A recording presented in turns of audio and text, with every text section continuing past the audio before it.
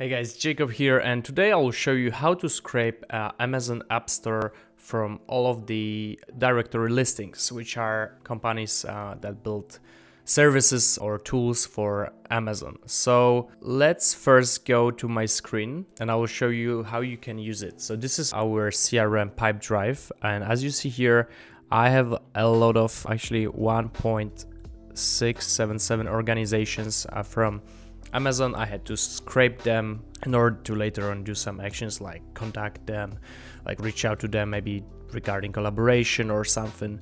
And this is the actual Amazon selling partner Appstore, right? So you have different companies here that you can gather. So let's go maybe one step behind. Those are the categories. As you see here, you have product listings, inventory and shipping, finances, marketing, and much more. What I did is I created a simple scraper that gathered all of the information about those organizations and put them into the pipe drive. And then if I want to reach out to them, I can simply go here. I can click on it and get more information later on. So today we'll be building a scraper that is doing all of that. Alright, so let me show you a scraper in action now. I will be not using the headless and I'll scrape only one category just for a test, but you can take a look here how it works.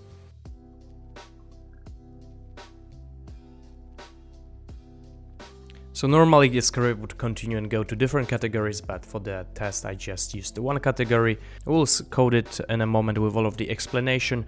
Right now I just want to show you the Excel that we just gathered, and that's why I imported it later to my CRM system, and you can do the same. So we have app name, category name, and short description. So let's build the scraper from scratch. Alright, so let's start by setting up the Python environment. So as usual, you can use Python virtual environment or you can use Python pipenv, which I like to use. So pipenv install Selenium.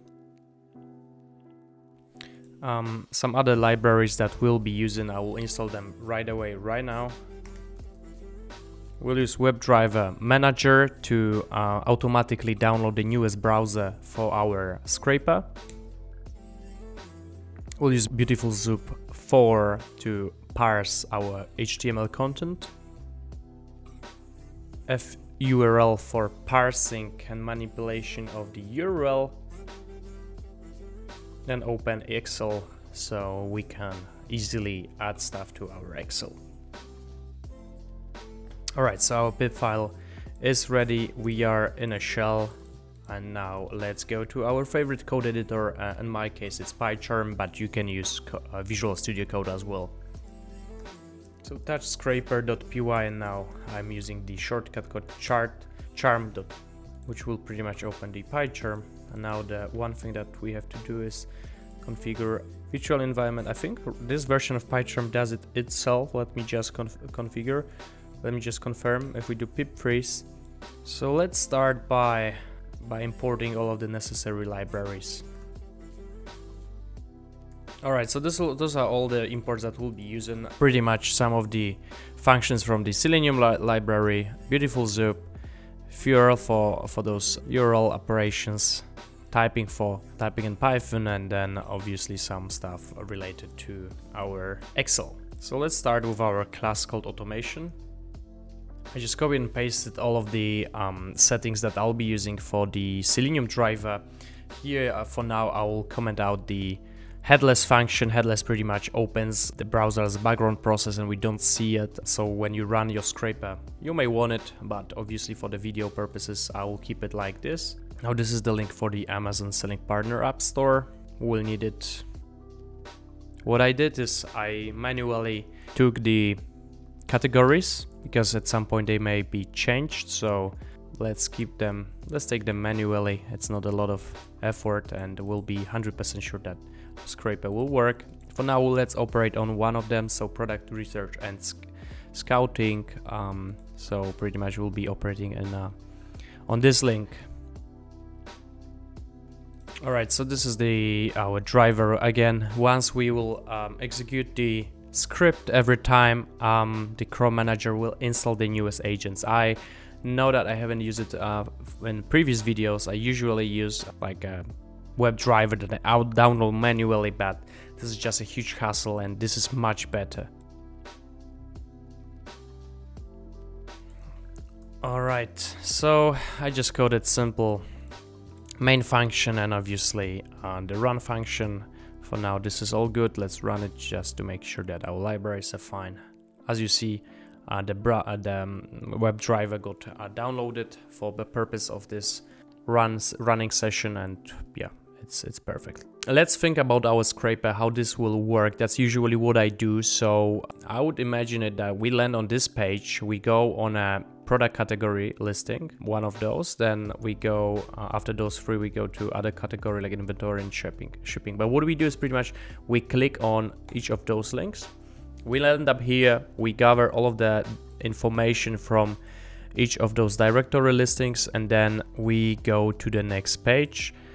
And what we do is we land up on a page number 5, and then we have to figure if it's like a last page or if it's not last page. So what I would suggest is to configure the parameter called page number and try always to get to the last one plus 1. So for example, here we go to the 6, and as you see here, there are no results for this selection, meaning that if we scrape this page, we know that we done with a certain category. We can go back to the main page and go to the next category and do it exactly the same. As you see here, we have 17 pages. We can scrape information about the last page, and then always the last page variable plus 1 will mean that we finish scraping the certain category. So let's build it.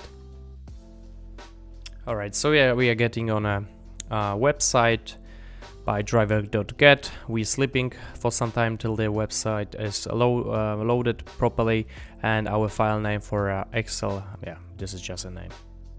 All right, we have to declare this variable. So categories to scrape here, those are pretty much categories that will be iterating over.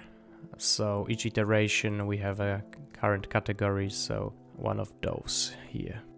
Now I'll show you a trick. So this is the elements, those are the categories that I've scraped. So if you go here and you click on one of those items, you will see that it has a class called category list item. And as you see here, we gathered it here and I put them there. But again, it might change in the future. That's why I prefer to do it like that. Here I just make sure that I go category after category. I also don't go on any empty strings or any errors. So we have a chosen category right now, and we need to create a function that will go through this category, scrape all of the important necessary rows and add them to our Excel.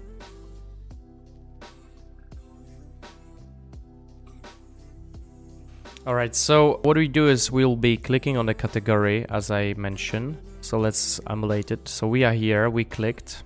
Now what we will do is we'll gather all of the information about those, and we'll do it on every possible page till we got the error message that there are no more listings. So again, just to remind you, that was the parameter I just clicked. So in this case, like I can do 6.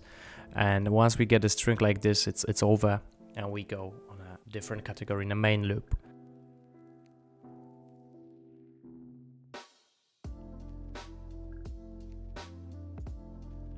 Alright, so what we did is we found what's the main container here class, and then we got all of those containers, and after that we just simply iterate over them and we extract all of the information such as link to app name, short description, and those are just tags that you can easily extract by analyzing the HTML. Then we append the link to it. So the link is very interesting because we are having a Selling Central Amazon.com and then link to the app which we gathered from here, and then we also add the description. Okay, and this is what we have here. So we go back, we have the apps from the current page, and now we just have to iterate over all of the pages. All right, so this is how our loop will look like. So we'll use while. I go on the next page. This will be the check-in function, which we'll write in a moment. And then we'll be going and scraping all of those companies from each of the new page and adding them to the main list and then returning the whole thing. So let's just implement this function right now.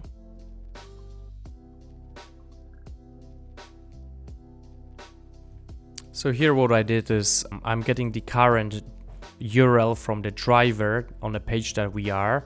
We are using the furl function, which is super nice library actually, I found out, which is parsing your URL into arguments, and you can easily change them. So normally you'd have to parse it and extract the information from the string, but using this library is really a game changer for me. So what I did is I got the page number argument and I simply increase the number by 1. Later on what I did is I just went on another page and I'm checking the strings if this ID, so map apps list no result header, exists there, because if it exists it means that we are on the last page and there's nothing left, right? Or we are on a page that doesn't exist. So pretty much we have only one case when it's true, and it's true when there's a main list grid with all of the companies. So that's how a function looks like. We can go back, and now I would say let's run it and let's see what it returns. As you see, it's working. It's going on every new page after scraping the information. Okay, so that's the end, and now as you see, this is all of the information that we covered. And now what we want to do with it is we want to implement the functionality which will add all of those to the Excel.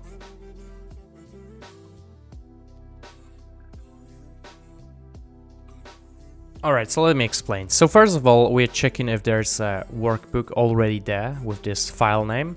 And if it's there, we are picking the first worksheet from it. And if it doesn't exist, it's simply creating the workbook with the headers there. So app name, category name, link to app, short description. Those are the attributes that we are scraping. After that, I repeated this. It could be done as one variable, but it doesn't matter that much. We are iterating over the new rows that we scraped, so from each category. And then simply we are extracting values from them in a following order and appending them to the Excel. So let me show you again how to do it and like how it's done, and then let's iterate over 2 different categories. So we'll get product research and scouting, and then we'll get a listing as well. So let's run it. As you see, there's no Excel, and let's see what's the result.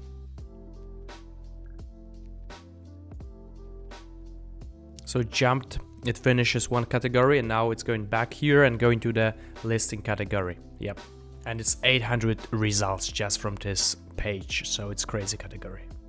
And also our script works in the way that we can easily append additional rows. So later on we can get rid of the duplicates, but yeah, Excel is growing bigger and bigger.